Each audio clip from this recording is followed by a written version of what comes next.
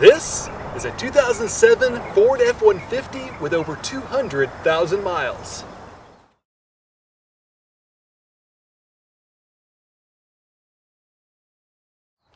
Hey folks, this is Jason Good with the Good Life Outdoors. Today I'm going to walk you through how to maintain your vehicle up to 200,000 miles and beyond. Now this is my 2007 Ford F-150 that I bought brand new in the winter of 2006.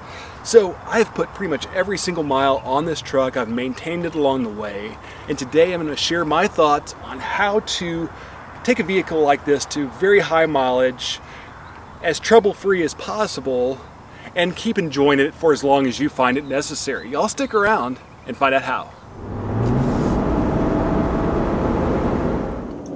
So one of the main things of getting a vehicle up to high mileage is just regular good maintenance. Following the factory recommendations of when to change your oil, when to change your air filter, and be able to do that and keep up with it. In my case, I do most of it myself. I've done almost every single oil change. I use good quality products. I use Mobil 1 for my oil. I use good quality filters. I run a K&N filter as my air filter for just longevity. You can just clean it out and kind of maintain it to whatever level you'd like to maintain it. I usually do it every 40 to 50,000 miles when I clean that out. But just keeping track of that and being able to be familiar enough with your vehicle to do that kind of maintenance. Now, whether you do it yourself or you bring it to the dealership or your favorite mechanic to do that, it's just keeping up with that maintenance. Don't let it go too long, because if you don't do regular maintenance, things can wear out faster. Things can go wrong. And then you're left with a bigger problem, and most likely wouldn't be keeping the vehicle up to those higher mileage. So the big thing is just maintaining it. In the case of this vehicle, I've done most of the maintenance myself. I've done almost every single oil change, tire rotation, oil and air filters, spark plugs. For this engine, the spark plugs had a weird design flaw to where they basically weld themselves to the inside of the block. So I bought myself an extractor. I knew this going into it, so I bought the right tool, did the job myself, had that pride of doing it myself. Now it was a 5-hour spark plug change because 3 ended up being broken off in the block. But I knew it was done, and I knew it was done right, because that's my level of comfort with doing that kind of work. So doing it yourself, I think, also gets you really familiar with your own vehicle. So you're going to be doing maintenance, you're crawling underneath it, you're seeing, are there any leaks? Are there any problems that are obvious to your eye? And I think being able to do that yourself is very valuable. So I always recommend people try to do as much as they can themselves, and if not, get a really good mechanic that they trust, whether that's your dealership or just a local person that works in your vehicles.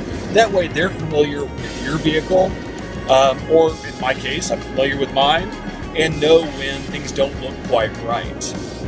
In that same realm, you got to know your limits. So if you're not comfortable doing some of the work that's required on your vehicle, you got to know when to bring it to a mechanic, have a professional do it, as opposed to you either hurting yourself, hurting the vehicle, or just screwing it up and doing something completely wrong that you're going to regret later. And that's a big part of just kind of knowing, hey, I'm not comfortable with this, and being able to make that call yourself and bring it in. And I think having that knowledge, especially if you have a mechanic that you do trust, know that it's done right. In my case, sometimes I know I can do something, I just don't have the time. I've had several situations where I need something done and it happens to be right before I'm on a big trip. I had a starter go out, and yeah, I could replace a starter. It takes some time, but it was the day before I was supposed to leave on a trip with my family, and I couldn't spend that time getting that ready. So I took it over to a mechanic, they quickly changed it out, and no big deal. I paid for it. I value other people's time as much as I value my own. And so that worked out really well. So just know your limits so you're not either stressing yourself out about trying to get everything done yourself, or worrying about doing something wrong and putting yourself or your vehicle in danger. Another big part of that is just keeping good records of when you've done that maintenance. Now I have a folder where I have all my receipts. I have written down pretty much every time I've touched the truck, whether that be a oil or filter change, tire rotation, if I've had to take it in for some larger work that I wasn't comfortable with, mechanic or whatever. I have that where I can go back and reference, and that's really valuable in the fact that if you're keeping a vehicle for a very long time, of knowing, hey, when did I last change the battery? Or, hey, is it time for me to clean off the air filter? So on and so forth. When does the recommended spark plugs, and when did I do that last? So that kind of stuff, it's really good to keep those records handy to where they're easy to read, easy to go through, to where at a glance you can say, okay, here's what's been done, and kind of, if there's a problem that arises, you can kind of troubleshoot based on what you've done to the vehicle in the past. Now, another big thing to consider is just keeping your vehicle clean. Now, I'm not talking about keeping it absolutely spotless to where there's never any dirt on it. I drive a truck, I hunt, I fish, I do work, I haul stuff in this. This thing's never perfectly spotless, and I'm okay with that. But the big thing with vehicles is you don't want to have it just constantly covered with dirt and grime and dust. One, it's not good for it. It's not good for the paint. It's not good for the undercarriage. It's not good for the engine to have all that stuff all over it. But also, you can kind of see when things don't look quite right when a truck or a vehicle is clean. Also, there's just pride in ownership. If you have a clean vehicle, you are proud of it. It looks good. People compliment you on it. And when you're looking at longevity, it's not just about having a vehicle for as long as you possibly can. It's wanting to have that vehicle for as long as you possibly can. There's all sorts of new gadgets and upgrades and everything that brand new vehicles kind of lure you in. They entice you with stuff like navigation and backup cameras and Bluetooth and all these kind of things. And I think that's why a lot of people sell their old vehicles, is because newer vehicles have cooler stuff.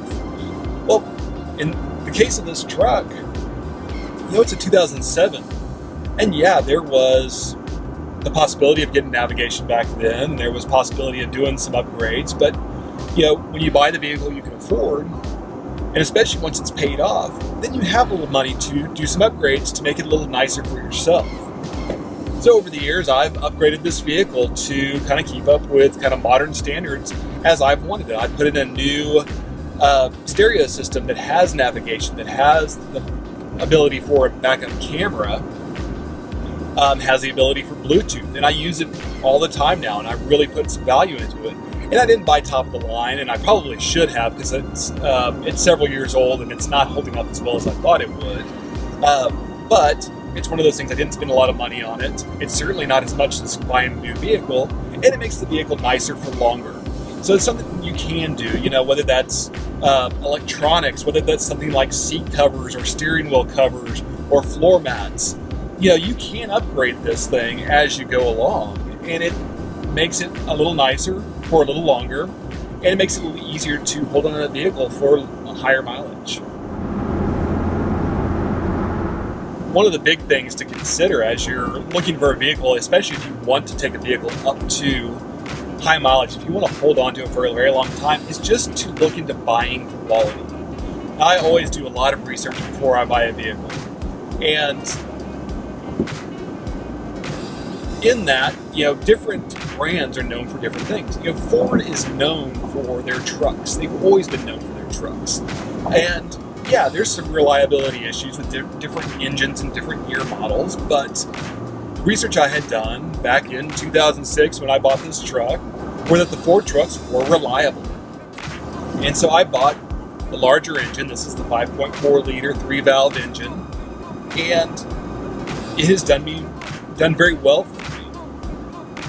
So, would I have gotten the same amount of mileage out of a Chevy or a Dodge? Sure, you hear people get high mileage out of pretty much any vehicle, but from the research I had done, I was comfortable with the Ford brand, with going a full-size truck as opposed to a mid-size truck. I wanted a little bit more room, I wanted a little bit more power, and I knew that Ford was known for their trucks, and I haven't regretted it a day in my life, or at least the day of life of this truck. And I would probably buy another Ford truck because this one's done so well. Now I would do some research on which engine would probably do the best over a long period of time, because I don't want to have to buy a vehicle every few years. I want to hold on to it. So buying the best quality you can is going to do you right for the long run. There's a lot of pride to be had in taking a vehicle up to 200,000 miles and beyond. If you like what you saw today, give me a thumbs up. If you'd like to see more videos, go ahead and subscribe to the channel. And if you do subscribe, go ahead and hit that notification button so you know when I post new videos. I appreciate each and every one of you watching today. Y'all get out there and live the good life. Thanks so much. Bye-bye.